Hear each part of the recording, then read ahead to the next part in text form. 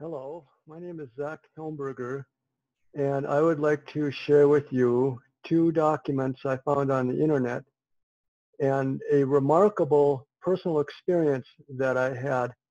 And I have witnesses that will testify to this remarkable experience I had concerning infectious diseases and vitamin C. First, I'd like to share with you a paper. Let me pull it up here. Okay, that goes away. Here we go. Whoops, I gotta share it first. Hang on. I'm learning. Okay, share screen. Gotta get my glasses now. Okay, share screen. Okay, this is, what? Oh, that's strange. Oh, here we go. Okay. This is a paper. Let me go back up to the top here. In Journal of Critical Care. And the title is Combined Vitamin C, Hydrocortisone, and Thiamine Therapy for Patients with Severe Pneumonia who were admitted to the intensive care unit. Okay, so this is an interesting study that is very relevant to what we're experiencing now. Today is 4/22/2020. That's January, April 22, 2020. So this is a very relevant paper, and what they found in this study was they administered vitamin C, hydrocortisone, and thiamine, which is, I think that's vitamin B1 if memory serves. Okay, vitamin C and thiamine are both vitamins, and hydrocortisone helps reduce inflammation. So one of the things is hospital mortality tended to drop in the treatment group, which is good. Chest radiological finding was significantly improved in the treatment group. And this improvement associated independently, apparently. I don't know how they figured that out, but somehow that was independently associated with less hospital mortality. Also, the treatment did not increase acute kidney injury or superinfection, whatever that is. And so here's material and method. So this is what I wanted to focus on this study. It said that all the patients with severe pneumonia who were admitted into this test with the vitamin C protocol were treated with the vitamin C protocol, which is 6 grams of vitamin C per day. And apparently this was administered intravenously 1.5 grams 4 times a day or something like that. It came out to be 6 grams per 24 hours. So I think it was like 1.5 grams every 6 hours or something like that.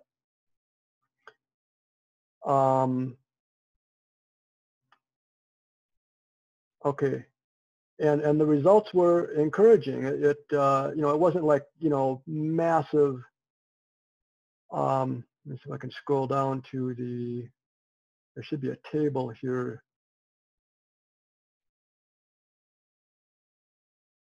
Is that it? Okay.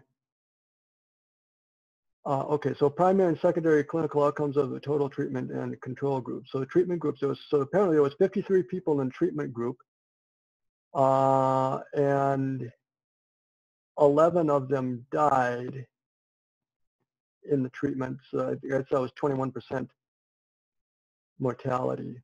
In the control group, there was 46 people in the control group. 17 people died, which was a 37% mortality. Now, there's another thing I wanted to share with you. which is a chart that is quite interesting. This is called the Cathcart. It was by Dr. Cathcart. It's called Ascorbic Bowel Tolerance Summary. And let me first zoom out here so you can get a better picture of what's going on here. This is a method for utilizing vitamin C just short of the doses which produce diarrhea. In other words, that's the how you titrate the bowel tolerance. You keep increasing the dosage amount and or frequency until you start to feel like, okay, this is, it might be running to the bathroom kind of thing. They have a table here, and this is based on clinical experience. It says usual bowel tolerance doses. So when you're in a normal state of health, shown here, I don't know if I can highlight that or not. Nope. Okay, that's an image. If you're in a normal state of health, you can usually take anywhere between 4 and 15 grams of vitamin C over, in a 24-hour, in a number of doses per 24 hours, like 4 doses or 6 doses in a normal state of health before you start hitting bowel tolerance. Now, this is still a mystery apparently. Nobody really knows for sure.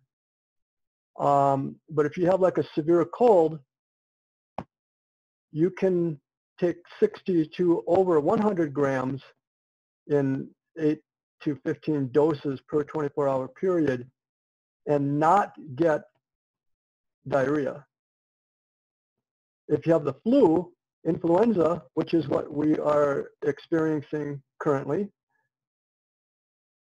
the dosage can be anywhere from 100 to 150 grams in doses 8 to 20 times in a 24-hour period before you hit bowel tolerance, before you start getting diarrhea. And also I want to point out bacterial infections down here close to the bottom of the chart.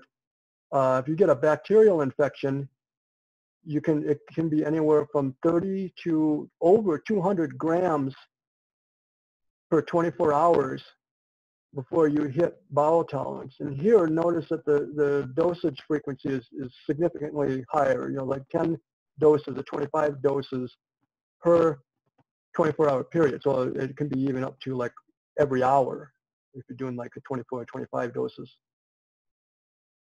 So put that on the back burner for now.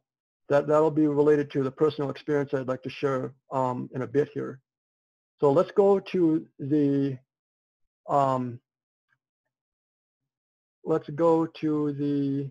chart here. This is an interesting chart. So what this is showing is you have on the vertical axis is symptoms. So if you have a severe cold, you're going to have such and such symptoms. If you have mononucleosis or pneumonia, this is so it's way up here. Obviously the symptoms are much more severe. It's like respiratory distress. Not being able to breathe. Serious stuff. But for like a mild cold or a severe cold, you're going to have some symptoms. And what's interesting about this is on the x-axis here, you have grams of ascorbic acid taken orally per 24-hour period. So as you ramp up, so let's take like severe cold, for example. As you ramp up your dosage from 0 grams to 10 grams to 50 grams to 80 or 90 grams, the symptoms that you're experiencing will be about the same throughout this entire range of dosage. Then what happens is once you start to get to about 80 to 90% of bowel tolerance, the symptoms will suddenly drop off significantly. And you'll feel better. You'll feel really good. And then, but that will trip some people. It says, oh, okay, I'm cured. And then they stop taking the vitamin C, and then wham, it comes back at you. So what you have to do is you have to maintain this dosage amount and frequency like just before you get onto the onset of diarrhea. So if you start feeling,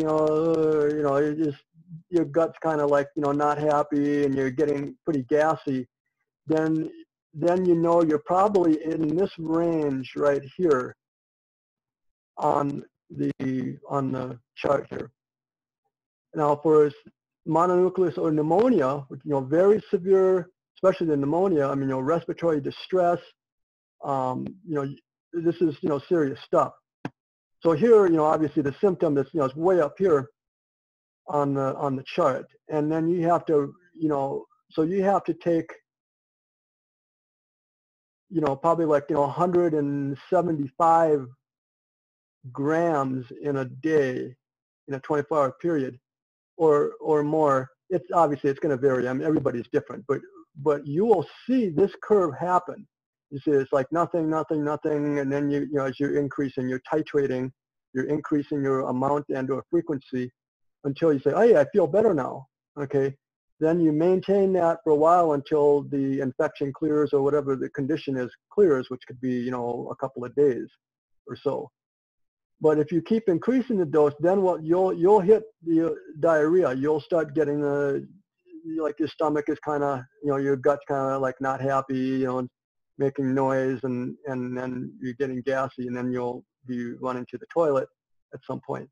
So it's kind of a fine line, and you have to kind of, I always kind of chicken out. I'm always like up here instead of, all the way down here on the dosage months. I just don't like the inconvenience of having diarrhea.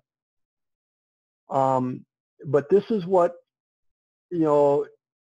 from clinical experience, this is what, required for such a severe condition like pneumonia. So going back to this, if you go back up to the top of the article, to the method of materials, they're administering 6 grams of vitamin C per 24-hour period, which is clearly not enough for the severe, this is serious stuff. I mean, this is kind of like, child's play in a sense, because this is what you would get, whoops, let me zoom in. So like for a normal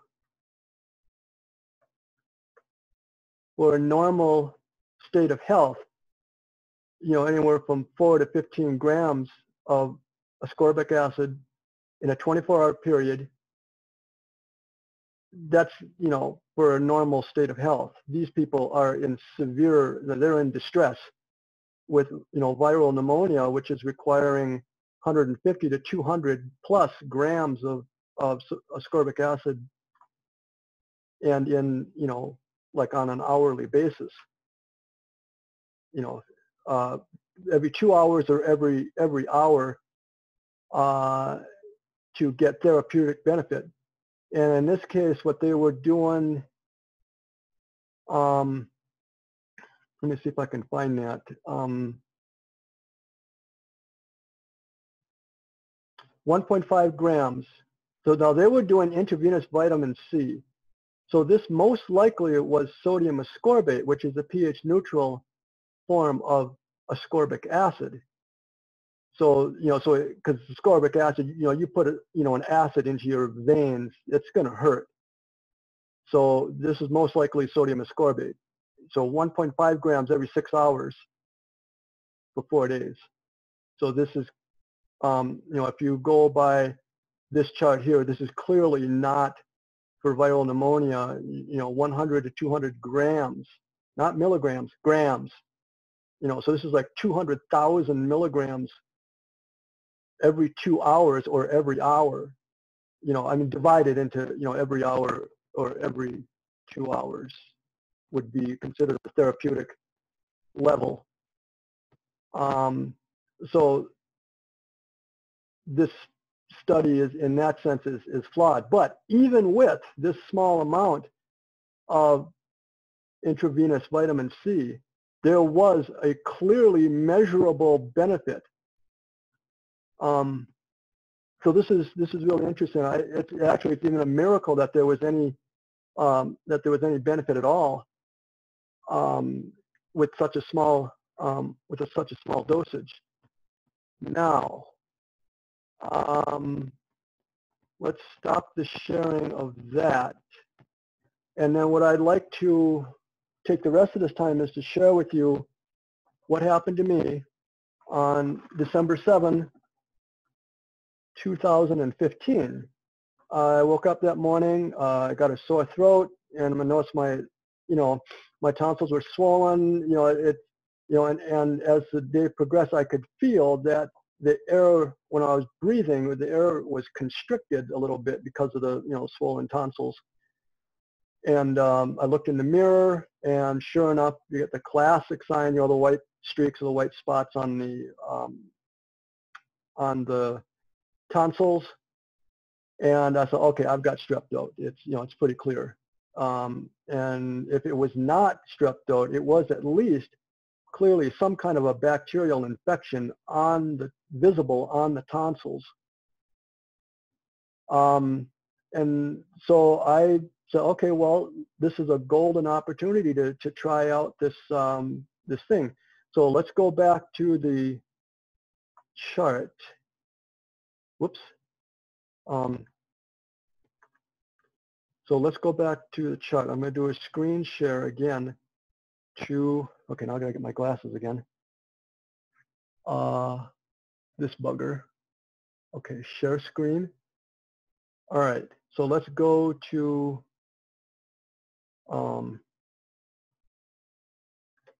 this one here. All right, so if you go down here, bacterial infections, anywhere between 30 to 200 plus grams of the ascorbic acid in a 24-hour period taken orally in 10 to 25 doses. So you take that, 30 to 200 grams and divide it into 25 doses or 10 doses per day. And that would be considered a therapeutic dosage for bacterial infections. So that 30 to 200. So I mean, you just kind of have to, but like here's 200 grams. So if it was like a really bad bacterial infection, it would be very similar to this. So this could be like, something like sepsis, which is a very dangerous condition. Usually ends up in death. So you'd have to be taking a boatload of vitamin C to get a therapeutic effect or a noticeable reduction in symptoms. So it would probably be like a bad cold then. So you get up to that. When you get up to 150, you got 100 grams, 150 grams, and then your symptoms start dropping noticeably. So that's what I did. I ended up,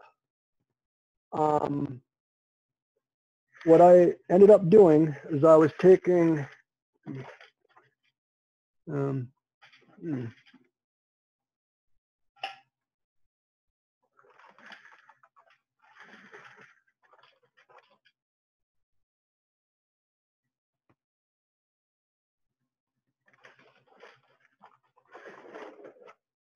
okay.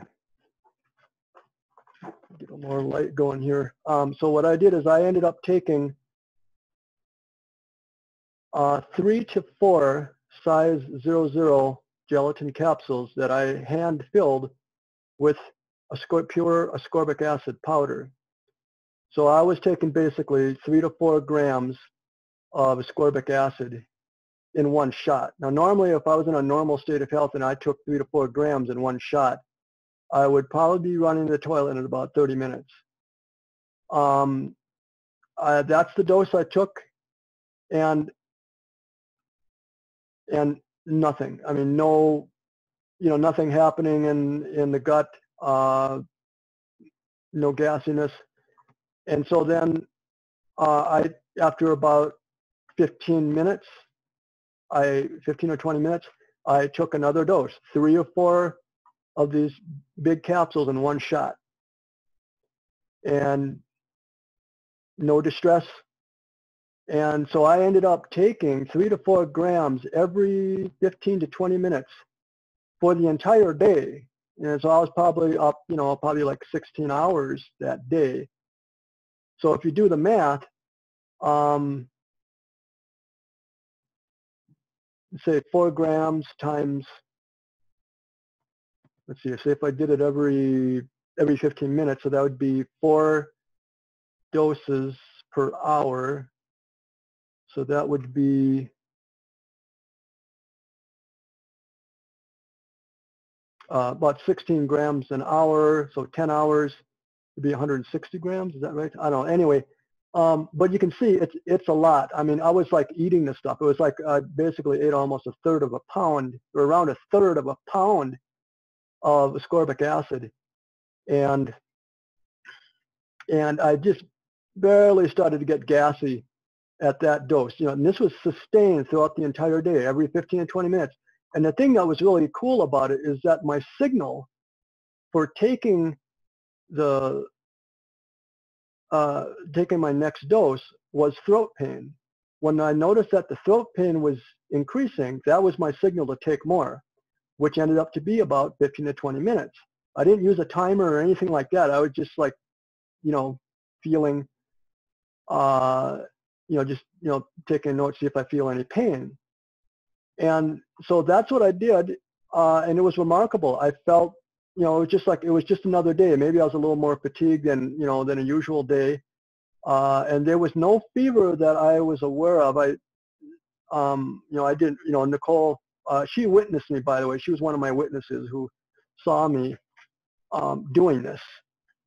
And she would put her hand on my forehead, and there was no obvious sign of fever. But generally, I think for strep throat, I think a fever is fairly mild. Maybe like 101 Fahrenheit or something. And so that went on. The next day, I think I backed off a bit on the dosage because I was just feeling better. So I did about 2.5 days. The whole thing was clear. The tonsils were clear in the mirror, and I felt great. I mean, I felt fine. There was no, there was like, you could feel the tonsils were swollen, so I had to, I couldn't take two at once. I had to take one at a time because, the throat was a little bit constricted due to the swollen tonsils. And so it was amazing. I mean, it was virtually no pain. And I remember when I was a kid, I got strep throat maybe like, 2 or 3, maybe, 4 times when I was, a kid, like in grade school. And the pain on swallowing was so horrible. I would, it was like, it would get to the point where I would rather just drool all over myself than have to swallow. It was so horribly painful to swallow. So that was one thing about the vitamin C that was a real pleasant surprise, is that it was virtually no pain. So I was thrilled with that. And the fact that I could take 160 grams and not get diarrhea, just maybe a little bit gassier than normal, but that was it. So clearly, there's something going on here. You can't deny the fact that, if, anybody in a normal state of health who took 160 grams of ascorbic acid over, a 24-hour period is prepping themselves for a colonoscopy. That's how you would prep yourself for a colonoscopy. You would just, blah, and it'd be all cleared out. But that's not what happened. And that only happened when I had strep throat, a bacterial infection. And so it came out to be about 160 grams, which is right in that range that they were talking about in that chart, is between 30 and the 200 plus grams for a bacterial infection. So I think it's probably, a little bit on the mild side for, a bacterial infection, but still 160 grams. And I probably couldn't even gone higher than that. Not a whole lot higher, but, maybe a little bit more than that before I would, be running to the toilet. So that's my testimony. That's my remarkable experience that I had back in 2015. And that clinched it for me. You know, I was kind of skeptical about this, you know, this whole vitamin C business, but that experience clinched it for me. I mean, there's just no doubt in my mind that there is something going on, and people still don't know what exactly is going on, but there's obviously some kind of an active mechanism that is taking up that vitamin C and putting it where it needs to go to fight off, you know, this bacterial infection that I had. And you know, so, you know, you have to take the, you know, the high doses to get the benefit of the, you know, so when you start getting the symptom reduction, which for me, obviously, you know, the most horrible symptom of the strep throat was the pain, the terrible pain when you swallowed. So that, you know, clearly, so I was like right on the edge of where that, you know, that graph, you know, would shoot down. And then if you keep increasing the dose, then you start getting the diarrhea would start to increase.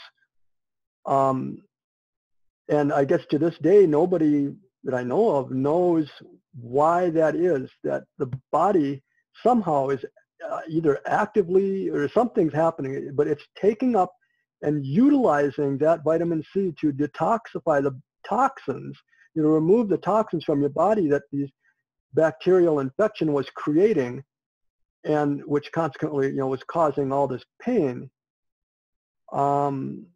And so the same thing is going to be with, you know, common cold, and, you know, and I've got, you know, countless experiences with the common cold and just knocking the snot out of it with vitamin C.